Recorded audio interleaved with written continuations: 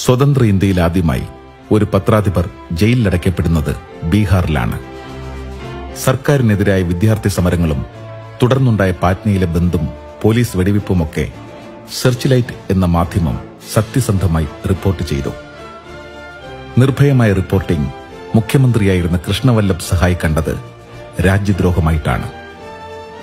ഡൽഹിയിൽ നിന്നും പറന്നെത്തിയ സാക്ഷാൽ VK കൃഷ്ണമേനോനാണ് പത്രാധിപർക്ക് വേണ്ടി വാദിച്ചത്.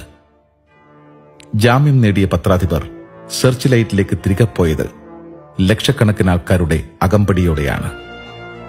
ആ പത്രാധിപരുടെ പേരാണ് തയ്യിൽ ജേക്കബ് സോണി ജോർജ്. 1950 മുംബൈയിൽ Swaminathan സദാനന്ദിന്റെ free press ജേണലിലാണ് TJS George തന്റെ മാധ്യമ ജീവിതം ആരംഭിക്കുന്നത്.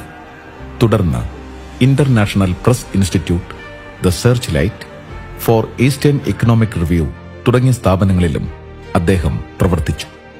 1975 ഹോങ്കോങ് ആസ്ഥാനമായി ഏഷ്യ വീക്ക് എന്ന പ്രസിദ്ധീകരണം ആരംഭിക്കുന്നത് TJS ജോർജാണ്, ഏഷ്യ വീക്കിന്റെ സ്ഥാപക എഡിറ്റർ.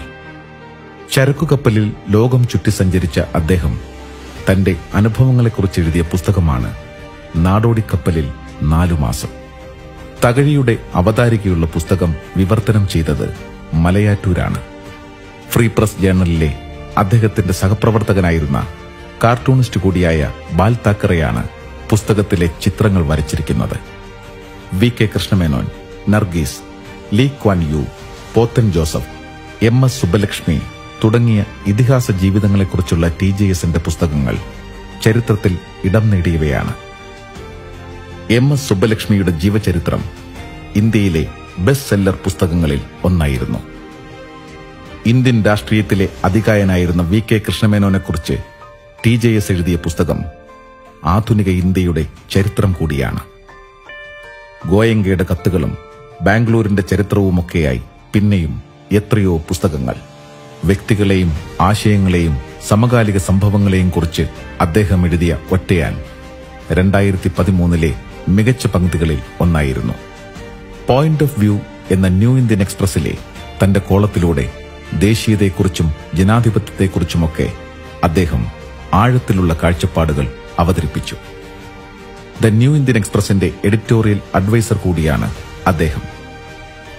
RK നാരായണന്റെയും ബഷീറിന്റെയും കേസരിയുടെയും അഴീക്കോടിന്റെയും ഒക്കെ പേരിലുള്ള പുരസ്കാരങ്ങൾ അദ്ദേഹത്തെ തേടിയെത്തി.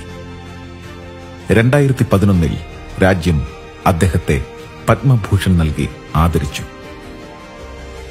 തന്റെ ജീവിതത്തിലുടനീളമുള്ള ഓർമ്മക്കുറിപ്പുകൾ ചേർത്ത് 1 ദശകം മുമ്പ് അദ്ദേഹം എഴുതിയ പുസ്തകത്തിന്റെ പേര് ഘോഷയാത്ര എന്നായിരുന്നു. ഇതിഹാസ സമാനരായ മനുഷ്യരോടൊപ്പമുള്ള, ചരിത്രത്തോടൊപ്പമുള്ള അനുഭവങ്ങളുടെ അവസാനിക്കാത്ത ഘോഷയാത്ര.